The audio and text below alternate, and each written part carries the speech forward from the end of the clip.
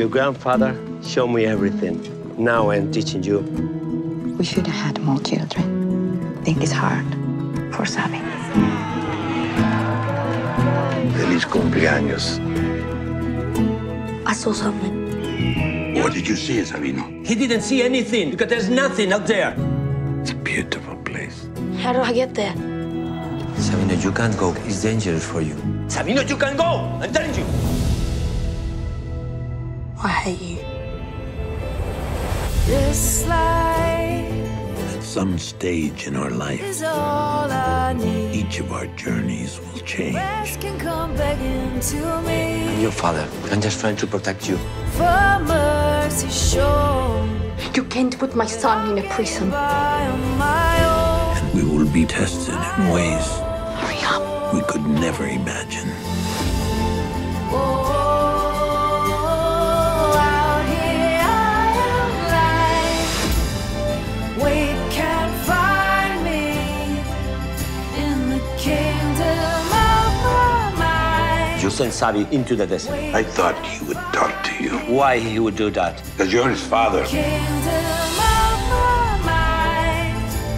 It takes time to understand your parents. In my mind. One day you will see it, and you will know. That's where I'll be. Judy, Jeff in Las Vegas, good afternoon. Good afternoon to you. Where are Good you? morning. Good morning. I was going to say, where are you today? Sydney. Sydney. That is just so fascinating. Thank you so much for joining me today to talk about Chasing Wonders. I love this movie. What a beautiful film. Oh, thank you so much. I think the response from audiences has been quite wonderful. So, you know, they really understand what it's about. I think they understand the humor, they understand the drama, they understand the heart in the film. Absolutely. It's a beautiful coming of age story. 12-year-old Savino. I love how it's two parts. We see his story as a child and as a teenager. And I understand that this all began as an idea.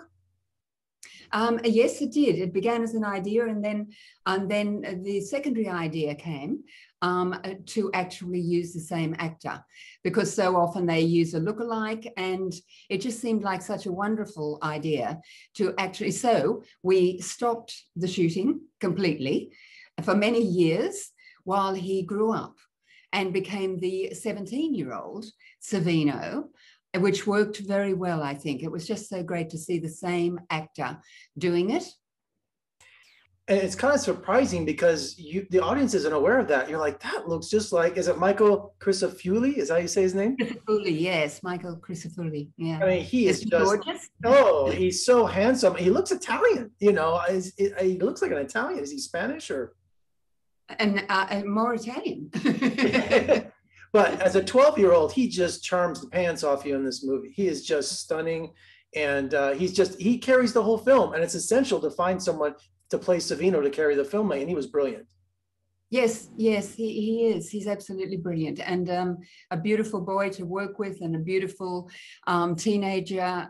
And it was, yeah, I just think he's quite special, very very hooked in to not thinking about acting it, but being it, I think. So that was always a lovely thing. And with all of the other characters in it, he just was himself and played it very naturally. I think he's quite special, as indeed are the other actors. I think the cast is extraordinary.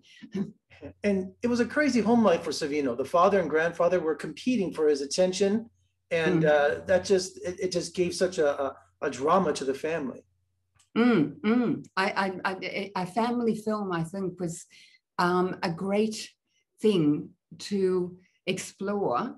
And I think it depends when people watch it, that they feel that their family is what is really the important thing. I think that the families that people have been brought up in tend to be a very important ingredient to the whole thing, because I think when they see the film, they either recognize those people and like them, or they find them a little bit unsettling, or there's all of that going in all of the characters there, I hope. And it was so fascinating that the family moved from Spain to Australia, and they're winemaking as a family tradition. And Felipe, he was tearing the family apart, you know, due to a past family tragedy. And I'm glad there was a payoff at the end, without giving any spoilers away, because you just didn't understand this guy. I mean, he was tearing the family apart, and I couldn't understand why. Yes, and you understand that it's a terrible burden to carry, the secret that he carries, and everything about him said that it was a very hard life that he was living. And I've often wondered, although we didn't go into it in the film, if one of the reasons he went from Spain to Australia is that he needed to be somewhere where no one knew his background or no one understood that background. So I've often thought that was the reason and the incentive to move to Australia for him.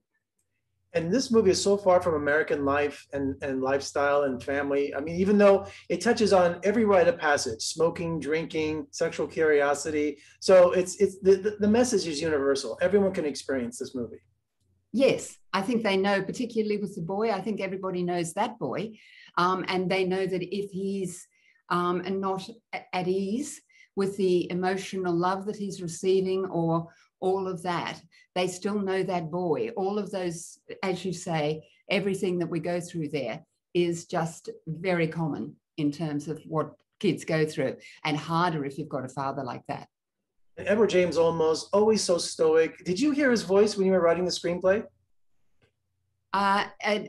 Yes. Yes, I did. And his voice, it was incredible that he maintained that kind of thing where he, the guilt was so deep that I don't think he really even realized how damaged he was. Yeah, the narration with his voice was just so powerful. Oh yeah, I mean, it's just so lovely. And when Edward James Olmos did the narration, I thought it was just incredibly special because, one, what he was saying was very good. I thought the narrations were very well thought through, but just actually the timbre of his voice and how husky and how beautiful that voice is really carries the film to quite an extent. Oh, the emotion, the years, the tragedy, the love, everything was in that voice throughout the film. So yeah, when it went in, it was like, oh, this is magic. Oh, Judy, what a wonderful film. It's now coming to America, and I'm sure it's going to be a tremendous hit. And I appreciate the time, and thank you so much, and good luck with the film. Thank you so much, and lovely to talk to you. Thanks.